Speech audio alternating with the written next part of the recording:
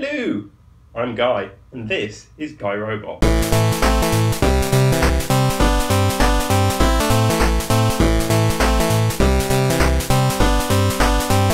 Hello, so this is the second in a two-part video about the build I've done for my virtualized router.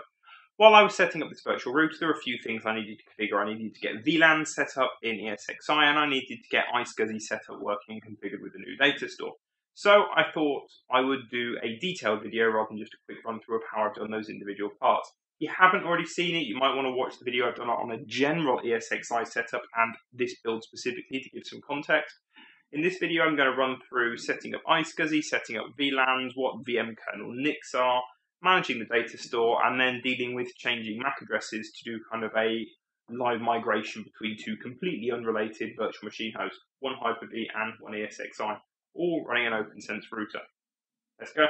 So the first thing we want to do is set up our networking. As briefly said at the start, we're going to be using both the network ports in this. We're going to be having 4 different iSCSI IP addresses, one corresponding to each of the different listening IPs that the server itself has, and we're going to have another connection going to my cable modem. Because we can't do a direct cable linking this and my modem, because I want to be able to easily swap between them, we're going to do that using a VLAN.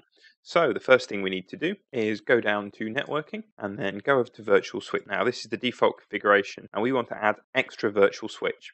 You can do this a number of ways. You can have multiple cards tied to one switch, depends on how your topology of the network wants to be. I'm going to actually add a second virtual switch. I'm going to call this one vSwitch1. And I'm going to have the uplink for it to be VMNIC1, which is the second network adapter. So we've now got the 2 different switches, and at the moment each of these ties directly to one network card. What we need to do now is add a IP address for each of the iSCSI IPs that this ESX host will use. So we go to vkernel NICs, and a VM kernel NIC is in effect an IP address that VMware itself uses for something rather than a guest operating system. So it can use it for, in a big production network, it can use it for something like vMotion, where you can move the VM from one host to the other while it's running. All I'm going to use it for is for iSCSI. So we just do add VM kernel NIC. We're going to create a new port group. We're going to have one, each port group is going to be on the iSCSI VLAN. So we're going to call the first one iSCSI 1. We're going to put it on vSwitch 0, and we're going to call that on VLAN 2, which is my iSCSI VLAN. And IP settings, I'm going to give it a static IP address, and it's going to be 192.168.1.52. And how I have my iSCSI IPs is 192.168, then 1, 2, 3, or 4, and then the corresponding number that matches to the host on the normal subnet. And then all of these are going to be /24. And then the rest of this you leave blank. Say if you're doing other things, vMotion, provisioning, fault tolerance, etc., etc., etc., you can tell it that an IP is for this. So out the box, when you specify an IP during setup, it will be ticked for management as well. But because all we're doing at iSCSI, all we need to do is port group and name, a VLAN, and an IP. We're going to repeat that as well for the second iSCSI one. So we're going to call that one iSCSI 2. We're also going to put that on vSwitch 0. Same VLAN ID. And again, we're going to do static. This time 192.168.2.52. Create that one. And then we repeat the process. But for the next two, for iSCSI 3 and iSCSI 4, I'm actually going to create them on the second switch so that we've spread this across the 2 virtual switches. But other than that, we're going to do exactly the same concept. And finally, do exactly the same one for iSCSI 4, put it on vSwitch 1, VLAN again, and give it an IP address. Now, the important thing to note here is that each of the network cards for the virtual switches go into different physical switches for a degree of redundancy, and both of those physical switches have been configured to allow this iSCSI VLAN to be transmitted from them. Default traffic normally goes on the host network, but the uplink ports from ESXi host are able to transmit the iSCSI and also the modem link. So that's the next thing we need to do is support for the modem. Now, we don't need an IP address for the VMware host for the modem. All we need to do is have a connection to the VLAN that the host can use. So we go into port groups, we're going to add port groups, and we're going to call this one modem, give it VLAN 3, and we're going to also pop that one on vSwitch 1. If we go and look at virtual switches, we can see we've got our virtual switch 0, which has 2 of the iSCSI networks, the management for the whole device, and 1 physical adapter. And we can also go into vSwitch 1, and on this one we can just see that we've got 2 iSCSIs and the modem VLAN again. And at the moment, the only connected things, because we haven't got any virtual hosts, are any of the VM kernel IPs. Now at this point, it's probably worth showing just to prove that this works. So if we go into our host, now in our VMware host, what we can now do is ping 192.168.4.10, for example, and that should have actually worked, but we're not getting a ping back. The reason that's happened is because I've actually got these VLANs set up wrong. So this is a good demonstration of VLAN. If you've not used them before, VLANs totally segregate network. It's like having separate switches. So I've actually put the numbers in wrong. My VLAN 2 is the modem and my VLAN 3 is for iSCSI. So I can fix that easily enough because this is all nice and software defined. So if we then go in, modify iSCSI 1 and we change its VLAN to be 3, then we just go back and repeat that process really quickly for all the other ones, changing all of the iSCSI VLANs to be 3 and changing the modem VLAN to be 2. And with that done, hopefully if I tab back to SSH, we should be able to rerun that ping. Excellent, we get a response from 1, 2, 3, and 4, which means all of our iSCSI networking is now up and running. And our networking for the modem is done as well. So with our networking on the host set up, what we now want to do is actually set up the iSCSI. So if we go into storage and we go into adapters, there's a button here, configure iSCSI. So the first thing to do is we turn iSCSI on. So I've got a hostname here, which I can then put in the configuration on the FreeNAS. What I'm going to do first of all is say that we do want to use authentication for this. So I'm going to put use chap. And I'm going to use a shortened version of the name for authentication. So I'm just going to use the host name, and then I'm going to put in my password there. I'm then going to add port bindings. This is really important. So what you want to do is add all 4 of your iSCSI ports in here. If you don't have multiple paths to an iSCSI host, so say you've only got one IP on your iSCSI server, then it will work, but you'll get a warning saying that it's not at its maximum health level because there's no redundancy there. Once that's done, I'm going to do an add a dynamic target. So a static target is me telling VMware the exact configuration for it. Dynamic target, I just give it an IP and it finds all possible routes to it, which is just less configuration effort. So I'll do 192.168.1.10 for the IP address of my NAS host. Going to hit save configuration. And what we'll need to do here quickly is go over to my NAS, go into services. Now I did do a quick test of this earlier on, so it may well be that I've already got this configured, but we just want to go into targets and make sure that we've got the correct host name there for the one that's been generated. So if I do a refresh here now, we now see that we've got our iSCSI adapter. You go back into configure iSCSI, copy the host name, put it in there. And then we've now configured my NAS to point there. All the rest of the setup on the NAS is done just as it was in my last video for configuring iSCSI. The only difference here is I've actually got a really big 6 terabyte VM host partition. I'm going to use it for the first time here, but it's going to be shared between multiple VM hosts. So you can actually have 2 different or 3 different or unlimited VM hosts all using the same physical disk. And when we've come back in here as well, you will see that we've now also got these static targets here. That's because from the IP address it's gone and it's found all the different things on that VM host for us.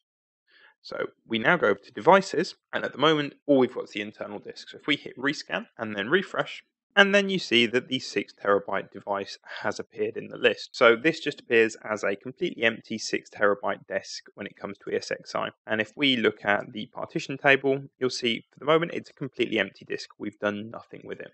So we can click New Data Store. We're going to call this one iSCSI Shared VMs. Select the 6 terabyte disk, use the full disk, and click Finish. Now, that's only when you do it on the first host. So that will now have configured that as a 6 terabyte data store, which can be used on all my VM hosts. The data store has now been created, and we can now see it here. So we've got a non-SSD 6 terabyte data store. And with that, we are ready to start creating VMs. First thing I'm going to do is create the router. Now, I've got 2 options here. One is to move the VM image from my Hyper-V running on my desktop machine, convert it to a VMware image and run it here. The other is to install a new router and just put the configuration on there. I'm going to go for the latter because when I was running my router as a physical device, it had 128 gig disk in there, and when I created a VM from it, I just imaged the whole disk because I needed to get something up and running quickly. If I want to back that up now, what I'm going to do is end up with 128 gig image again, which I have to transfer over the network. Going to take too long, I don't need it, and it's probably going to be quicker to do a fresh install.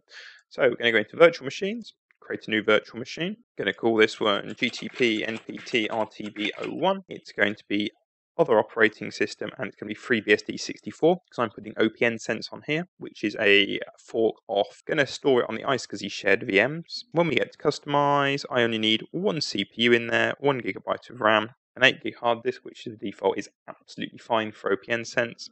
I am, however, going to add a second network adapter. I'm going to disconnect the one from the modem for the moment, and I'm just going to have one connected to VM network. So the first network card is going to be on my normal host network, which I can use as my router, and the second network card is going to be connected straight to my modem. Disconnecting that for now because I've already got my real router there and I don't want two machines to end up trying to fight over it. The only other thing that's really important for me to do, because I want to have a seamless migration between the two of them, what I actually need to do is make sure that the MAC address, which is the physical identifier of the network card, is the same in this virtual machine as it is in my current virtual machine.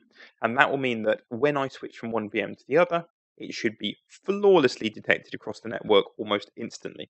So to do that, the first thing I need to do is go into my Hyper-V configuration, go into the settings for my router here, look at my network card. I've got two network cards again, very similar configuration. As you can see here, we've got, that one's got 0015 5D01DD 02, and this one is exactly the same but with 03 at the end. So make a note of that, go back into VMware, and then we can set the two different MAC addresses. And that should allow flawless migration between both of them. So now that's done, we hit next, hit finish, virtual machine's been created.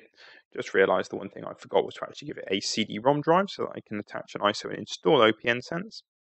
So again, we just want to do add other device, CD-ROM drive. We're going to connect it to a data store ISO file. And I've already got the OPNsense ISO uploaded. And now we can go in, start the virtual machine. At this point, we just go through an OPNsense installation. There's not a lot to do here. I'm not going to do any of the other configuration on OPNsense because I'm going to restore a config file.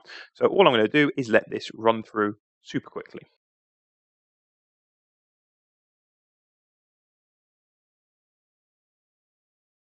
And within 5 minutes it's installed. So what we now need to do is just give it an IP address on my actual network so we can quickly access it.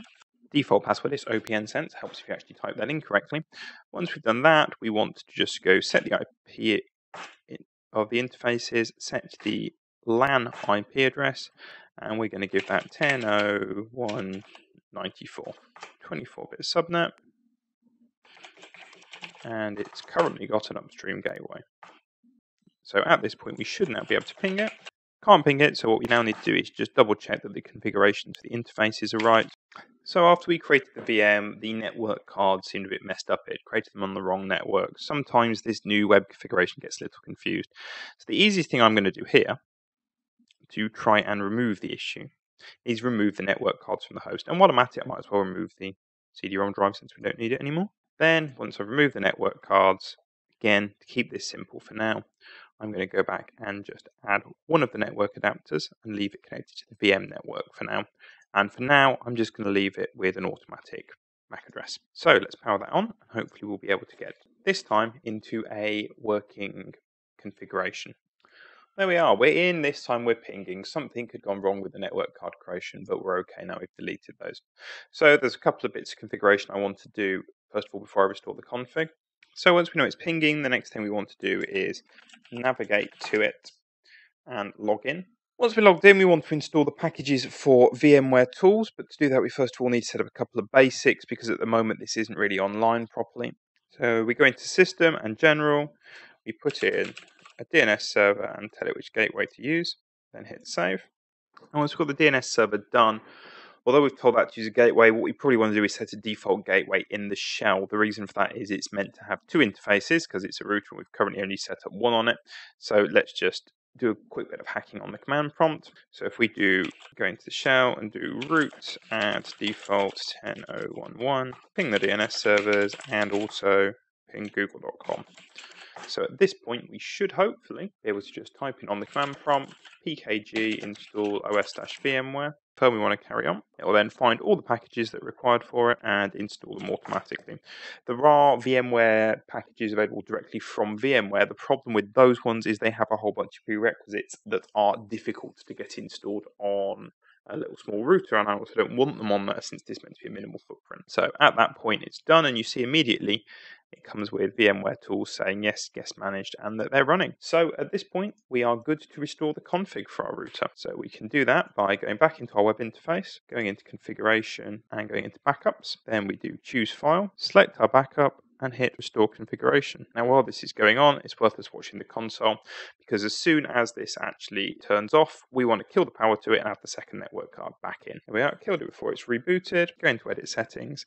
Now at this point, we want to add our network adapter back in for the modem one. We want to go back and set its manual address and we want to do the same on the VM network one. So I'm going to save that, start the virtual machine, and it's worth noting actually before I do that, I've still got the router running on Hyper-V and I've got pings running over here. So if I start the virtual machine, technically I should probably disconnect the network adapters first, but we're only going to have a bit of downtime here. As we see that one starting up, we see there was a drop packet there where things got a bit confused for a second.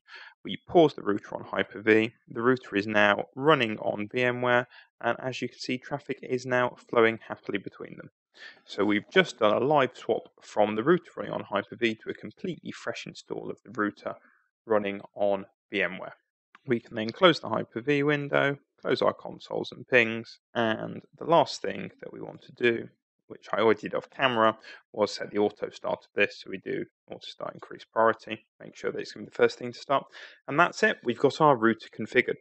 After this point, if I go on to my other virtual machine host as well, which is the one I configured in a previous video, you'll see that the 6 terabyte disk appears here. If I go into data stores, we can actually see that the shared 6 terabyte one is there, and we actually have access to everything on that shared virtual machine. So if we do get any other problems in the future with a VM host dying or my router dying, then I can actually bring that entire virtual machine up and online on the other VM host, which is nice and easy.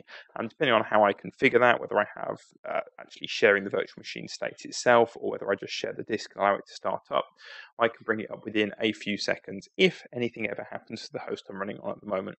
And that's it. My virtual router is set up. I can move it between hosts with pretty much no downtime. All I'm going to do now is put some more VMs on this host and see what the capacity is like running a couple of others on there as well. Well, there we are. This has worked awesome. My router has been fantastic since going into this configuration. As I said, don't forget to check out the main video related to this for more details on how well this has all been working. Hopefully some of you guys found this useful, some tips and tricks getting that set up. If you did, please leave a like and let me know in the comments below. If you didn't, let me know what I can do to improve these videos. Don't forget you can check me out, GuyRobotTV, on Facebook and Twitter. Thanks.